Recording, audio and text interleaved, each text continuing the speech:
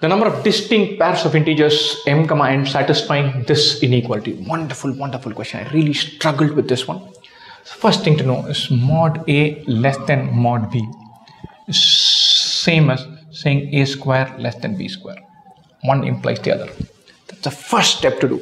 That means we can say 1 plus mn the whole square is less than m plus n the whole square, or 1 square plus m square n square plus 2mn is less than m square plus n square plus 2mn.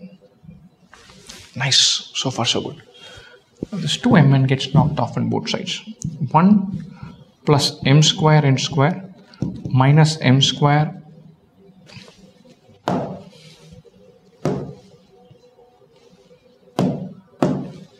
minus n square is less than 0, or 1 minus n square minus m square plus m square n square is less than 0.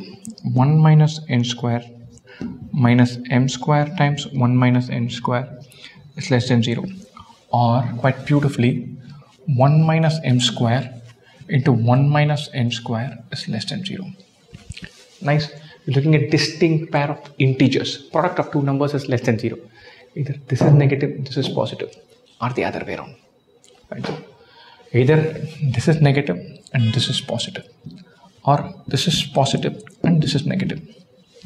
The beauty of this is 1 minus m square is negative.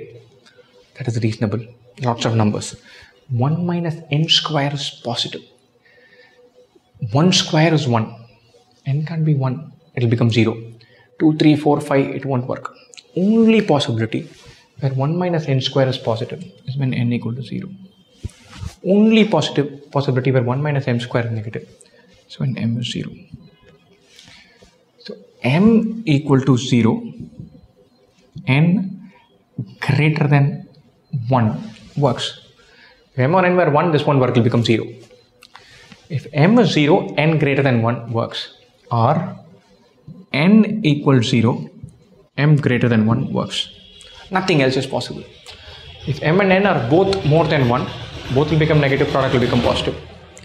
If either of them is 1, product will go to 0. That doesn't work. So one of them should be 0, other one should be greater than 1. So m0, n greater than 1, or n0, m greater than 1. That's a possibility. Now let's come back to this question. It's not n greater than 1. This is mod n greater than 1, mod m greater than 1. Because we're talking about n square. So plus 1 works and minus 1 work. Plus 2 works and minus 2 will work. Plus and minus 1 will not work. Plus 2 and minus 2 will work. Modulus of m plus n less than 5. This is an interesting thing. So let's attack that. Modulus of m plus n less than 5. If m is 0, mod n less than 5. When m is 0, mod n less than 5, n has to be greater than 1, be 2, 3, 4. N could be plus or minus 2, plus or minus 3, plus or minus 4. Exact opposite. If you put n equal to 0, we have mod m less than 5. We know mod m has to be more than 1.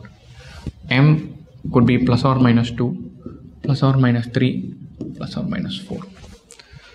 So 0, 2, 0, minus 2, 0, 3, 0, minus 3, 0, 4, 0, minus 4.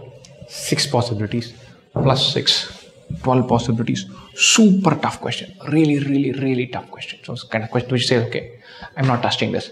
We square this, then we get somewhere. And still there's a couple of steps to go. And wonderfully tough question.